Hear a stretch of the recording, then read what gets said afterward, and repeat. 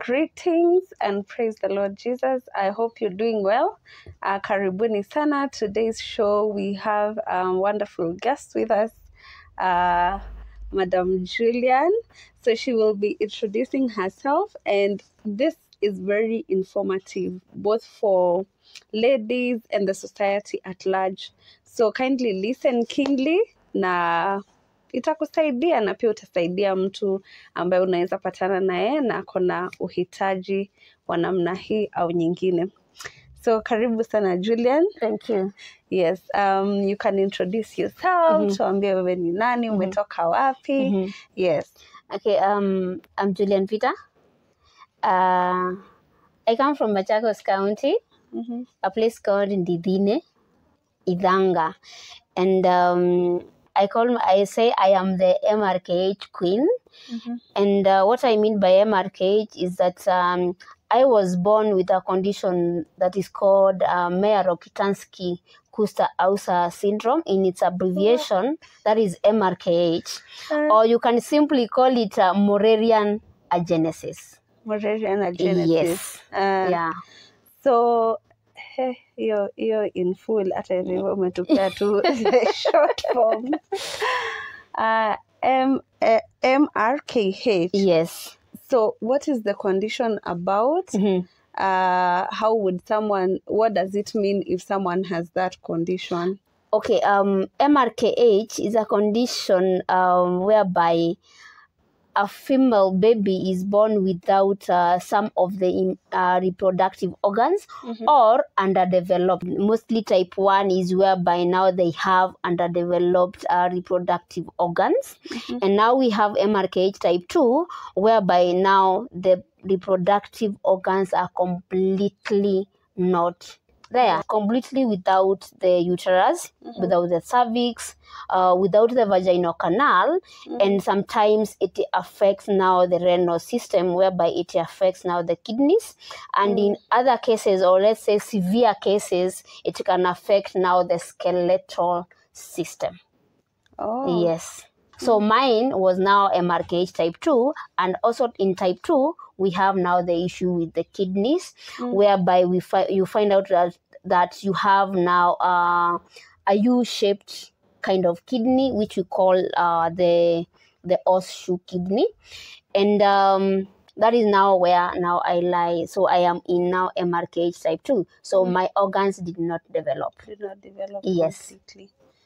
Wow, this is informative, as I said, and did you? I can imagine you didn't know about the condition before being diagnosed. Yes. So when did you come to learn that there's this condition and you have it? Okay, I learned at the age of 17. And I went to the hospital. So I had issues with my feet. So I went to be treated for the feet. And that is the point where by now the doctor asks, when was your last period? And I believe so many MRKHs have issues with now going to the doctor and having to say, I don't have periods. So they might lie and say that last 2 weeks ago, or even a month, because they don't want to go into details or even explain about it. So sometimes that is what happens. The doctor asks me, when was your last period? And I told him I have not had my periods. So he was like, at the age of 17, you should be having your periods. But then again, I wasn't worried, because when I asked why I did not have my periods, I was told I might be a late bloomer.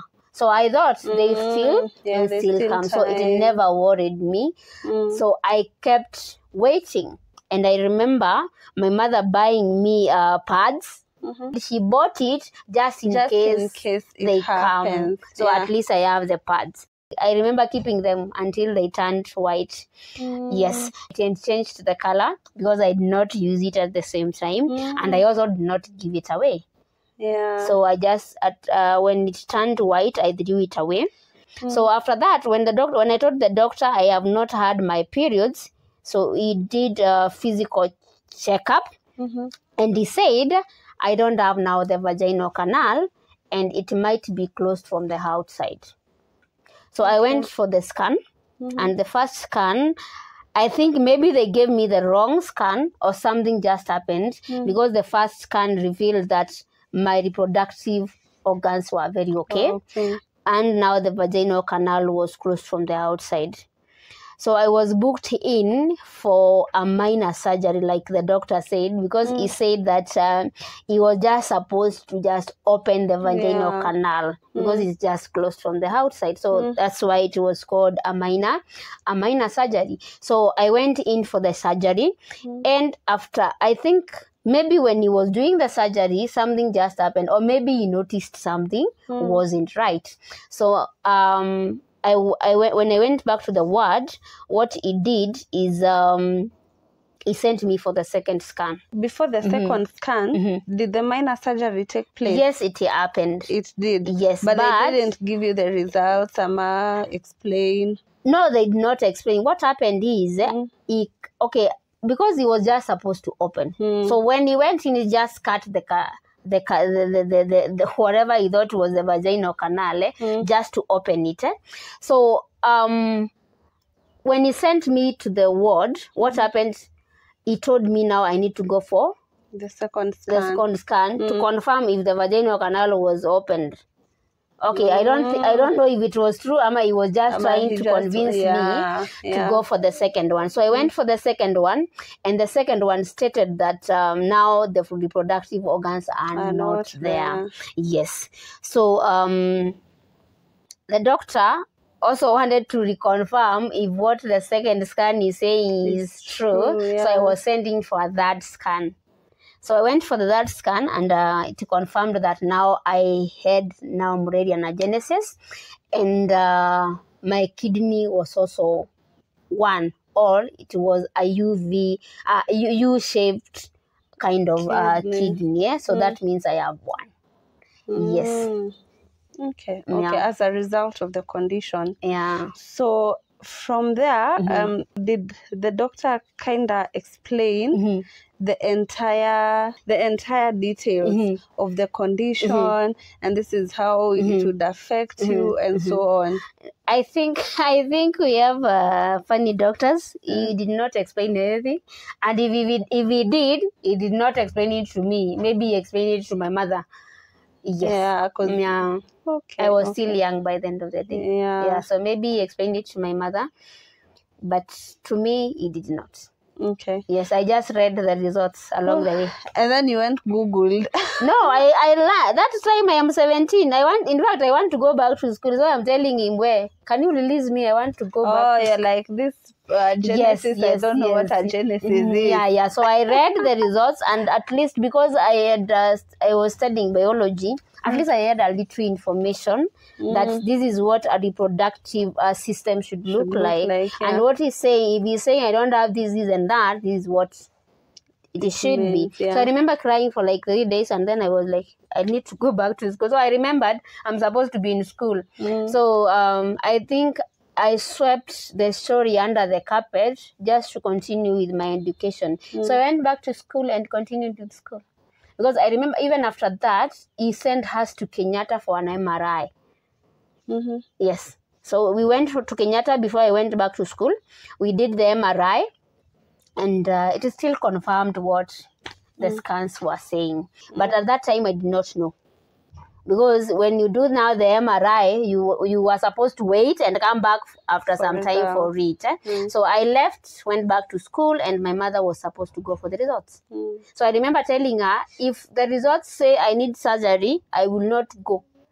I remember telling her that because I remember the surgery, I felt so much pain when I had the first surgery. So I did not imagine myself again going through the same pain. So I told her I won't go for the surgery again. And I guess maybe that's why she never even told me about the results for Kenyatta. Because I remember going back, did my exams for Form 3, and went to Form 4, cleared high school. My mother has not told me about the results from Kenyatta. But by then I didn't remember, they are still reading the same thing. So I guess maybe she decided.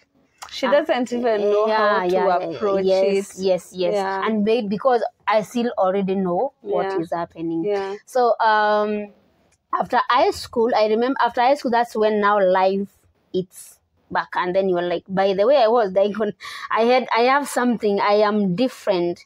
And I tried to at least find myself. I also tried to I also thought maybe just someday I would just wake up and this will just be a bad dream, just like that, and pop, it is gone.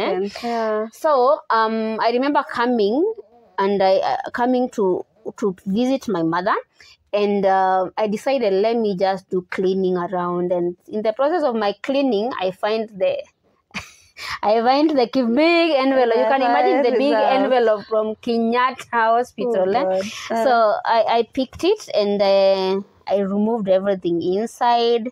I read everything and returned it where it was. I never told my mother I've seen it right away. I just read for myself, understood it, and returned. In fact, to date, I don't even know where it is. The key envelope. I can't remember. I don't know where it went to. I think maybe she just decided to dispose it or something. But the results, I do have them. I remember I saw them later on. She just kept them in a small envelope. So you can tell it is a report from Kenyatta, but you don't have now the MRI, whatever. So that's how I found out now. After high school, now I started doing my research. So after high school is when now I start doing my research. And when I am doing my research, I'm also thinking, maybe people say God is a God of miracles. So I can just go to church and maybe pray about it, and then I've never gone for prayers. No, I prayed for myself. So I would go to church, like pray, and maybe just hope, just somehow I'll have a baby. My issue was not even having the organs. My problem was just having the babies, and I just hoped, like, just like a miracle somehow it will happen. But that time I met somebody I would speak to. He's a friend to date. We have been friends for the last 10 years. So I would open up to him, and without judgment, he will try to help me at least accept my condition at that point in time. So at least I would call him. I will talk to him. He would call me. We would talk, and that really helped me to accept the condition. Because remember, at this point in time, I'm fighting myself. I'm fighting myself and my demons. So we are fighting and trying to find out that what if God just does a miracle and I have my baby, and I'm not even worried about. And I don't even have a vaginal canal or what. I'm just there and praying that one day I'll just have a baby somehow. God, Mungu atafanya miujiza. But over time, I understood. I decided to at least do my research, also be able to understand this condition, and I got so much information, and I discovered that there's so many people out there with MRKH. So, but this time I'm still continuing with my way of trying to accept and also embrace the condition that I have. And by the time I was finding somebody who has MRKH like me, I had already accepted my fate. Because I also decided to choose to be that miracle I was waiting for. So I usually tell people I am that miracle everybody's telling me about. Because at some point, people think I don't believe in God. Because they are saying God is a God of miracles, and I should believe somehow it will just happen. So they think it's because you're not believing that's why it's not happening. Yes. So I've chosen to be that miracle that everybody is looking for. Yes, and then I remember somebody telling me in heaven there is spare parts for every part. So somehow God should just send it to me, and then it will land on me somehow. Yes, but it doesn't bother me what everybody else is thinking. It is always about me. Yeah. How do I feel about it? Because I need to have accepted that fact that this has really happened, or this is really happening. Yeah. This is not going to happen. Yeah. And then I live my life. Yeah. Yes, so that is what I have chosen to do. Wow. Yes. I think you've mentioned something beautiful, and sometimes we think that when even sometimes maisha tu inakuchapa. Yeah, true.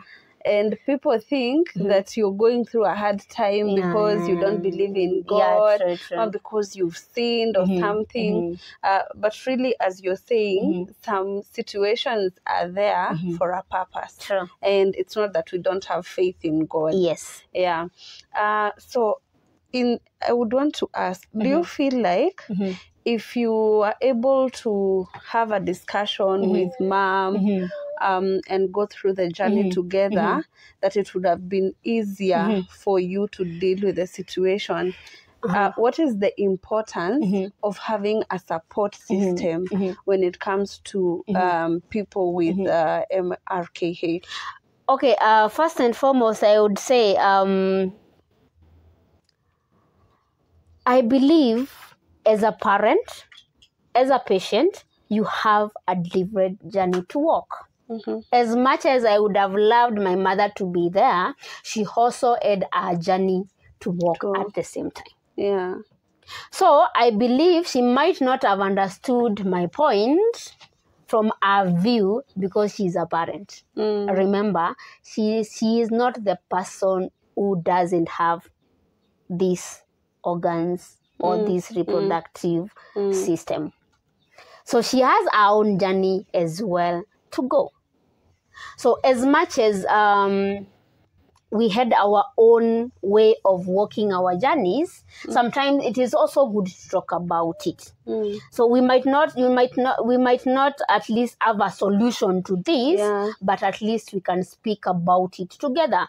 But I also say the fact that I walked it alone, it allowed me to be me, not because this is what the other person feels I should do. I did whatever I did because I wanted to do and because it was for me. But sometimes as a young people, we might take it wrongly. We might forget that the parent has a journey as well. Yeah, that they've also been hit hard by this news. Yes, because at some point, a parent might feel maybe there's something I did wrong. Maybe there's something that I did not do. Maybe I should have eaten something. Maybe because I did not do this, maybe it is why now I got a daughter like this one. You get it? And so that is they have their own journey as well. So as much as you might feel like maybe the parents should always be there, they also have their own journey to go through. Actually, someone said that sometimes when we think about our parents, you think of your mom as mom, but you never think of them as a person. As a person, yeah. Right? By the end of the day, they have their own life to live.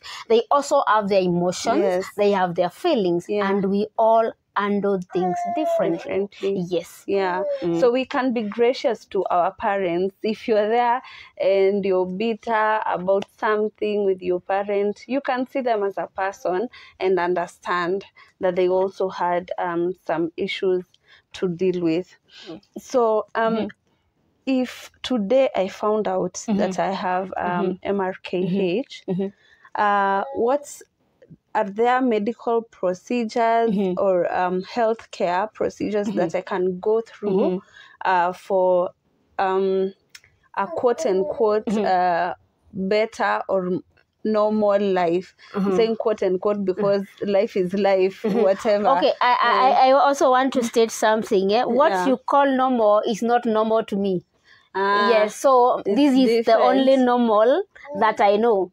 And this is the only normal that I can understand. The same way, your normal is what you understand. Yeah. So this is my normal.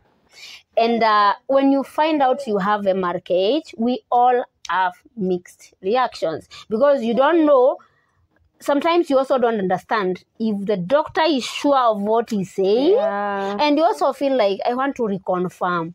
I want to go and see somebody else. Can I just visit another doctor? Maybe this one doesn't understand what he or she is saying. It is okay to feel that way. It is okay to seek another option. It is okay to cry at the same time. So cry as much as you want.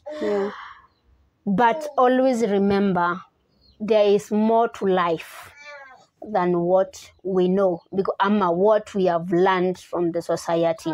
Because we have been trained by the society that if you give birth, your child is supposed to grow up, go to school. They're supposed to crawl at a certain age, walk at a certain age, go to school. After school, you are supposed to go to get work, get married. At a certain age, at 25, that is when they're like, you get and that is the society that we have been into. And when you get married, we expect after 1 year you are supposed to be having a kid. If you don't have, you have a problem. You get but then again, that is the expectation of the society. So we expect when you get married, you have kids, your kids have kids, and the cycle continues. But then again, there are also things that we need to consider. I might have a problem. I might not also at the same time want kids. It is not everybody that is born to give birth. It is not everybody that is okay with having kids. Actually, I think the problem is that everybody is having kids even before they prepare to be parents. Because even parenting in itself is a calling, and you need to prepare and know, how will I raise my kids? How will I be there for them? And so when everyone is just getting kids, that's why we even have children who feel they are left or something like that. So not everyone should be having kids. Not everyone is ready to have kids. So as long as you're not ready, it is not necessary. Yes, there's more to life than kids. Yes, because the reason as to why people are having kids without maybe even preparing to be parents is because sometimes the society has trained us, at this age you should be having kids. You were never taught how to be a parent. You are never given that opportunity even to just be you. You're just supposed to be what the society expects you to be. So we need to be able to be given that opportunity. I need to be me. I need to be allowed to express my feelings, do what I want to do, or as long as I'm not doing the wrong thing, but let me be me. Because we forget we are all different. Yes. As much as you are a mother, I might not want to be a mother. Yes. So we are considering the medical procedures that a person with MRKH can go through. Okay. We have different. First of all, I usually say, before you even go for a medical procedure, because any medical procedure you're going to go for, most likely is surgeries, and we have people who are with MRKH who are not able, they did not develop their breast. So we have also treatments for that. And mostly you'll find out their implants, which is also a surgery. But as much as you want to go for this surgery, are you ready psychologically? It is important that when you are doing these surgeries, you are ready. You have accepted your condition at this point in time. And when you're going there, you are at least prepared, because you need to be prepared mentally, physically, and emotionally. Otherwise, you're going to be drained. Because remember, the fact you're going for these procedures, why are you going for them? Because you have the condition. So it is a reminder that you're going for these surgeries because you have such a condition. Because this condition led you there. So have you accepted the fact that you have this condition? So you need to prepare yourself. Don't just wake up because you have just found out you have MRKH and then like let me just do the surgery. I also advise, if you have just found out that you have MRKH, heal fast. See a psychologist if you must. Yeah. That way, you prepare now for the treatment. You prepare for the surgeries, but don't just do it. Because you find out that some doctors will be like, do the surgery. You get it? Yeah. But this doctor has not even prepared you for the surgery. They're just doing it just because maybe of the money. Yeah. They don't also think about the repercussions. They don't even care how you feel. Because it is important that my doctor gives me that opportunity to say, yes, I want this surgery. As much as you have given me the options, also try and allow me to feel like I really need this surgery, because not everybody needs the surgery. Because you find out that someone who has a 3/4 of the vaginal canal developed, they will not need the surgery. So we have different treatments. We have someone who will need surgery, and we have someone who will need what we call dilation, a treatment procedure to create now the vaginal canal instead of now doing the surgery. So it will depend. It differs from one person to another. Yes. As we almost wind up, I would want us to touch on MRKH queens and their. I know it's an intimate and very personal space, but can an MRKH queen, enjoy as an active sexual life and enjoy partnership with the opposite sex? Okay. What happens with MRKH does not mostly affect your feelings as a woman. Yeah. And just like any other normal woman, you have your feelings. Yeah. And yes, MRKH queens can have partners, that is sexual partners, and can be able to enjoy sexual life.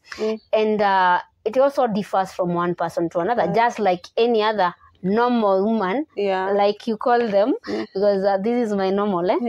So but now what happens is we have now MRKHs who cannot have penetrative sex because they were born now without the vaginal canal, and these are the ones that will need to have the surgery. Okay. When I did my first, that was the minor surgery, as the doctor called it. I did it in the year 2008. I was 17, and I wish they never did it because I wasn't ready, and also I did not understand what this was happening. So so I really waited.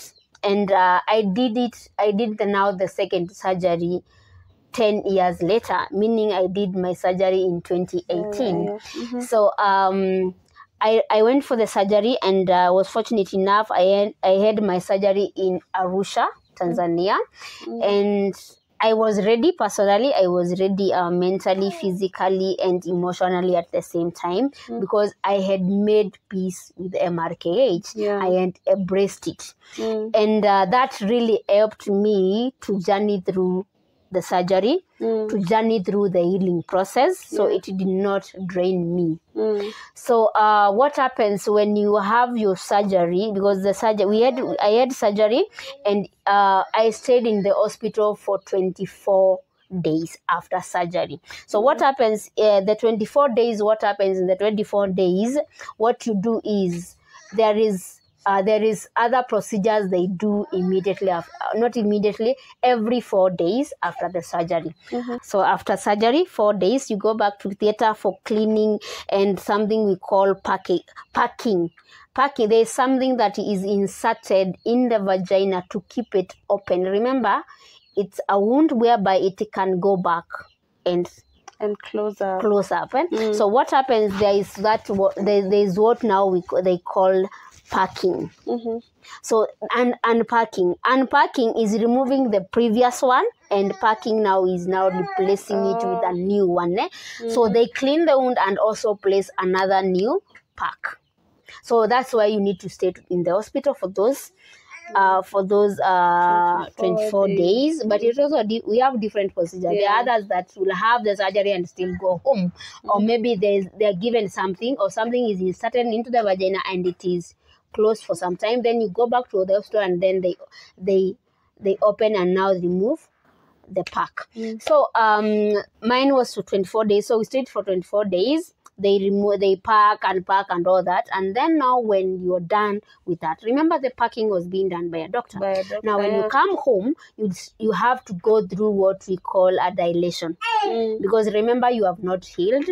You need to heal, and you need also to keep the created vaginal canal open. So now you continue doing your dilation. Maybe you can do once a week, three times a week, depending. Sometimes it gets uncomfortable, and that's what I was saying. You need to be ready. It gets uncomfortable, and also it gets draining. It can drain you emotionally, because at that point in time, like I was saying, it reminds you that you have MRKH. So that's why you need to have made peace with MRKH before even going for the surgery. Wow. Yes. Thank you for the information. When you have also, after you have your vagina created, and I'll come to a question on medical health care in Kenya. When you have your vagina created, so is such a woman able to lubricate and enjoy sex the same way? And okay, let me say, after surgery, what I can say is that you can comfortably be able to have sex. And as much as we are talking about the vaginal canal being able to lubricate itself, sometimes you can get dryness, and that is where you will need now the lubricants that are used during sex so that you avoid tearing of the vaginal canal. Okay. Yes. So you went for your procedure in Arusha, and you also mentioned that for women who did not develop their breast, they have plastic surgery to have breasts. So I'm wondering, do we have really good healthcare provided in Kenya as far as MRKH is concerned? Okay, I'm not okay. What happens is there is no much information about MRKH out there, and mostly you find also that some doctors don't have the information about MRKH, and very few people do have that information. And also in matters surgery, in matters breast surgeries, we have doctors who can do that in Kenya. It's only that we got an opportunity in Arusha, and even in Arusha we had a doctor coming from outside to do the surgeries.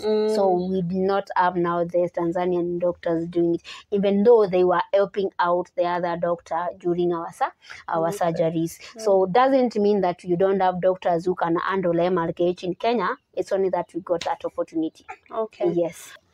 So Julian, I would want to know in terms of healthcare costs, you see kuna diseases, especially these long-term diseases in Kenya that have become so expensive, and most people are not able to really cater for their healthcare needs. So in terms of provision of healthcare services for MRKH persons or queens, how is the situation in Kenya? Okay, personally, I might not have the information about payment, but somebody once mentioned to me, she was told around 300,000 to 500,000, and you can see that is a lot of money. And also now the insurances, that is the NHIF and other insurances, they don't cover such a surgery because it is referred to as a cosmetic surgery. So you find out that people are not able to cater for the payment for such surgery. And let's say personally, I was fortunate enough that doing it in Arusha, I did not pay a shilling for it. So I just had to take myself there and take myself back. Oh. Yes. Okay. Probably you're there, or you know someone, and you might be thinking, probably this could be my issue, only that I am yet to be diagnosed. What would be your message to such people? Mtu anajishuku mahali, ungemwambia afuate nini gani, and once they confirm or if they are diagnosed with MRKH, how can they reach you? Okay, it is important if you are just there and just thinking like I might have MRKH. It is important you see a doctor for such confirmation, because you might be saying you have MRKH yet you don't have MRKH because we have different conditions. I'm a different infertility condition, so it is important you see a doctor, and then you are able to be confirmed. Kindly see a gyna, and also be able to ask questions. Don't just get the results and go home. It is important you understand each and everything that pertains your health. And then something else is it is also important you are able to be patient, be able to learn. Allow yourself to feel whatever you are feeling. It is okay to feel that way.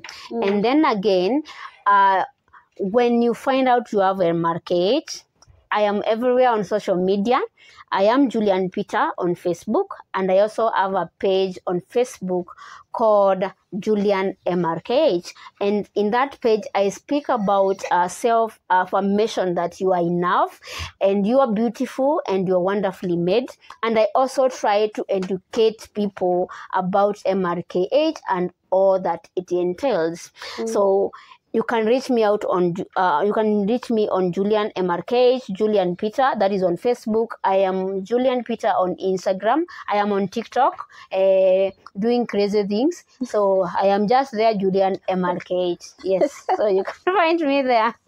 Wonderful. So yes. when such a person reaches out to you, you have formed a group like of how many women, or how many queens? So yes, that is the word. So at least I believe I have around 45 ladies as of now, and others in waiting.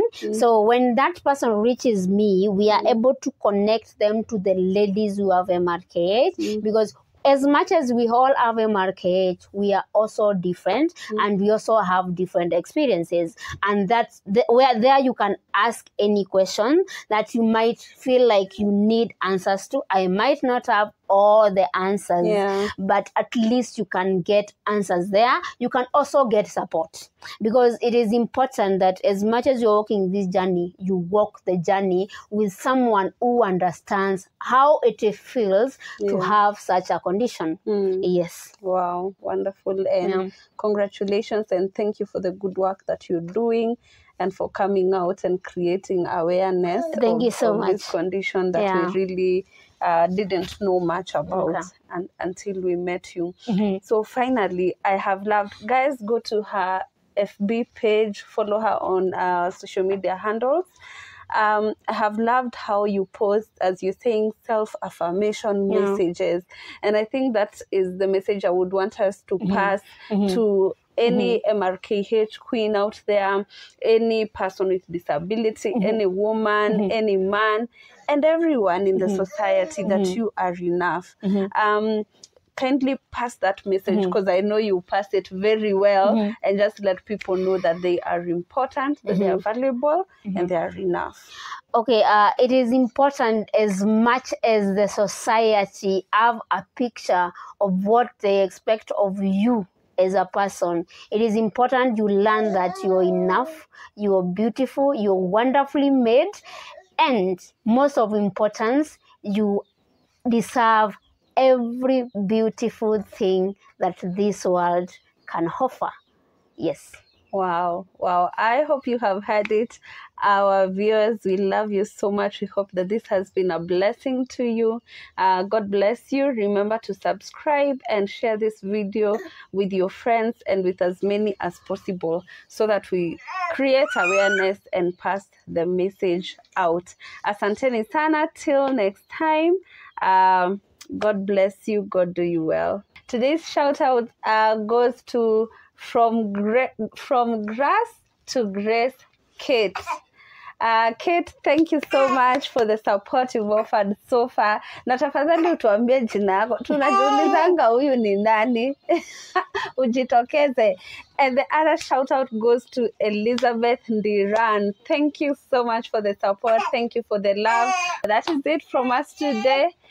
Thank you and kwaheri sana.